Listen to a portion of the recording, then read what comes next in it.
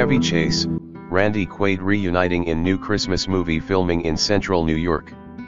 Clark Griswold and Cousin Eddie are getting back together. Chevy Chase and Randy Quaid, who both starred in the 1989 film National Lampoon's Christmas Vacation, will reunite on screen for a new holiday film that will be shot in central New York. Chase's role in the project, titled The Christmas Letter, was announced last week by director Tory Hunter. Quaid has been added to the cast, actor Angus Benfield announced Wednesday on Facebook. "We're going to have both Chevy and Randy reunited again on the screen," Benfield said.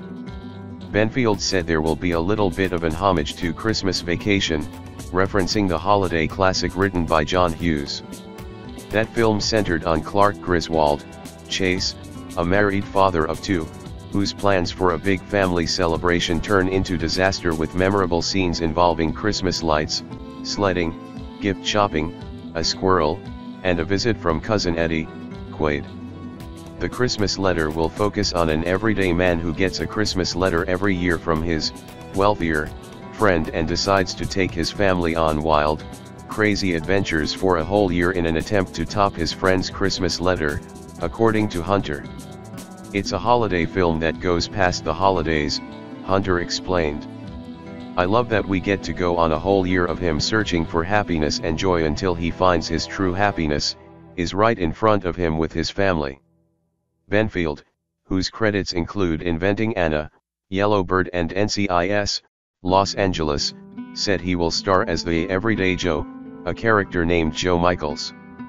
Benfield is also producing the project through his company Llama Entertainment. The project will be Quaid's first since 2018, according to his IMDb page. The Oscar-nominated actor had memorable roles in the National Lampoon's Vacation franchise, Independence Day, Kingpin, Freaked, Major League 2, Brokeback Mountain and the Elvis TV miniseries, but fled to Canada in 2010 while facing criminal charges in California over vandalized property at a home he once owned.